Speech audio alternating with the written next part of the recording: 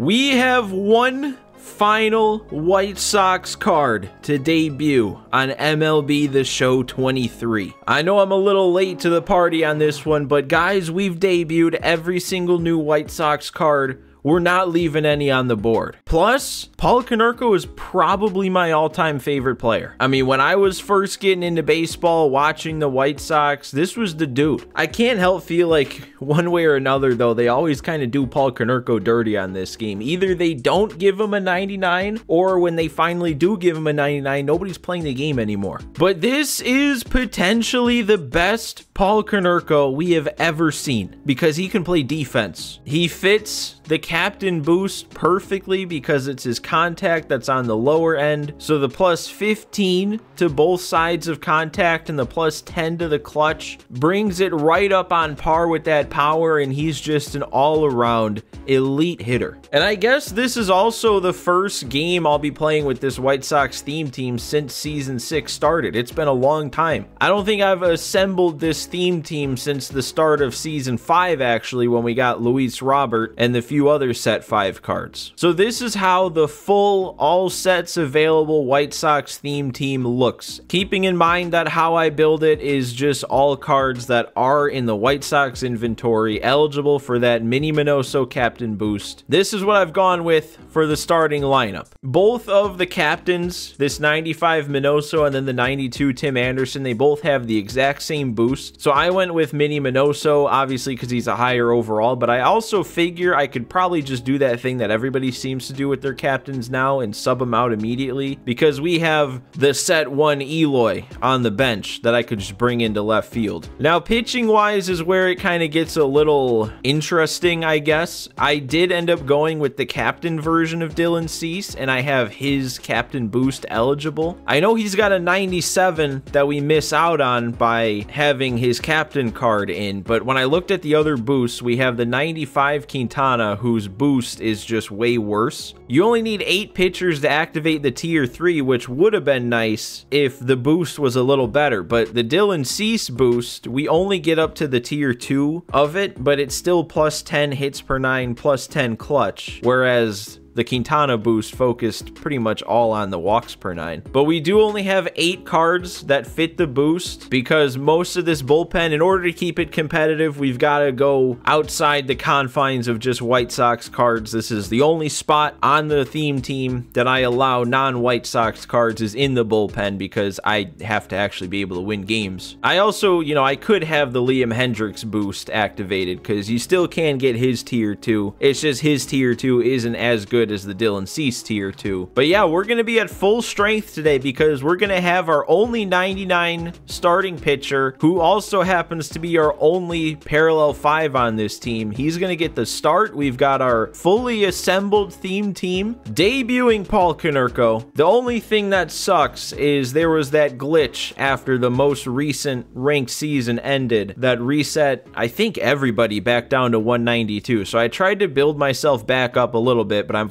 only made it back up to 464. I think fortunately though, most people are still building their way back up, so I don't think being all the way down at 464 automatically means a bad matchup. But here we go. Let's see who we get to take on here in our return to the White Sox theme team, parallel 5 Hilton Smith. We don't even get to play at home though. I was kind of looking forward to return to guaranteed rate, which, speaking of the stadium, man, there's been a lot of developments within the White Sox world since the last time I made a White Sox theme team episode. And no, I just realized I forgot to have the jerseys on. I had the jerseys on and then I took them off and I forgot to put them back on. We even had new jerseys too that came out with the Paul Konerko in the same pack, and those were the ones that I had on, and I don't even remember why I took them off. Luis Robert? No, come on. Why do we gotta do that to him? We could have had a runner on for Paulie, but now he's only gonna be able to hit a solo homer. I guess we'll have to settle for it. First pitch seen from this Paul Konerko. He's just casually going like 450 to center field. He'll do that every time. Oh, 465. I'm sorry, excuse me. 465 casually to center field. But yeah, man, there's been a lot going on within the White Sox since the last time I was able to say anything about the White Sox. And a lot of it just comes down to like, huh? I mean, all these offseason moves, these signings, there's been a couple trades recently. I have absolutely no idea what the White Sox are going to be next year, and I am genuinely excited for it because of that. There we go, grounder to Aparicio there at short. I think it's pretty obvious that the White Sox are gonna suck next year. I think that's the one thing that is certain. It's just, I don't really understand what they're going for with a lot of these moves they're making. But I don't post much, but occasionally I'll post something on Twitter or X. Usually if I'm ever posting something there, it's White Sox related. So, you know, if anybody cares enough, the link to that should still be in my description, even though I haven't checked in a while to make sure the link still works.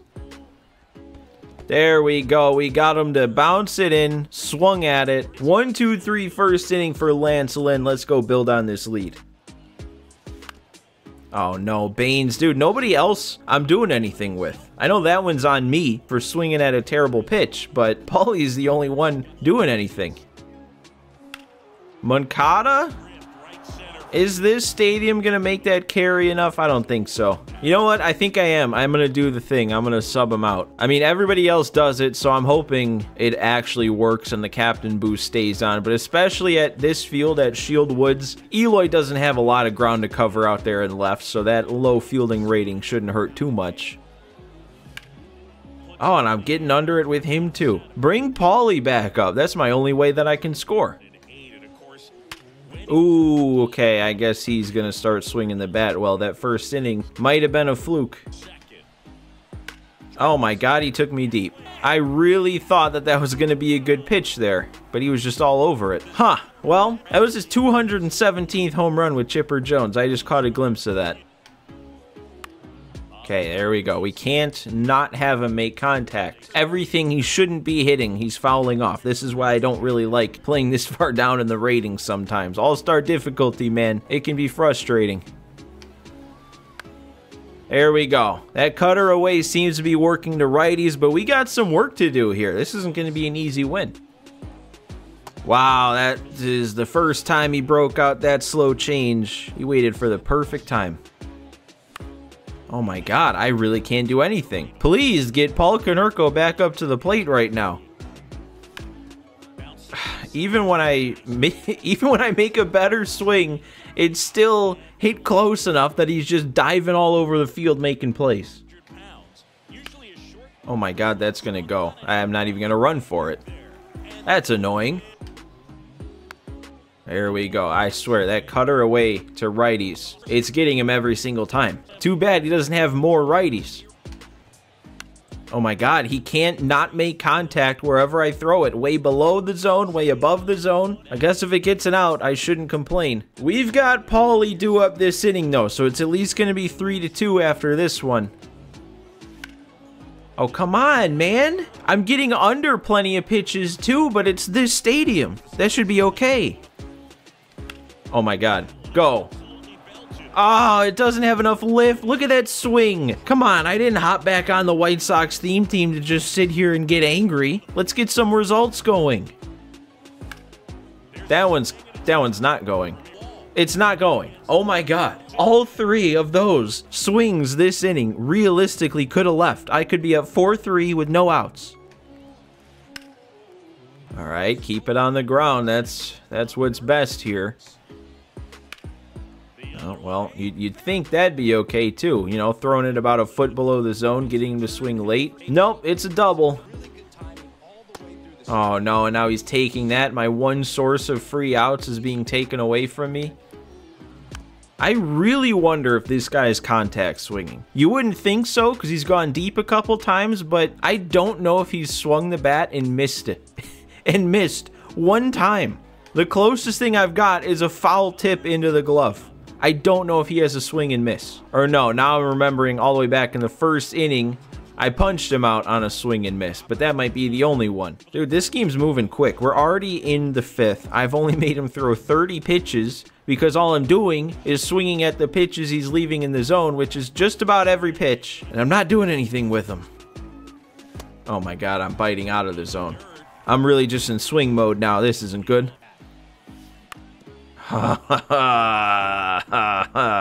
Somebody's got to do something at some point, right? This can't be how the rest of this game goes.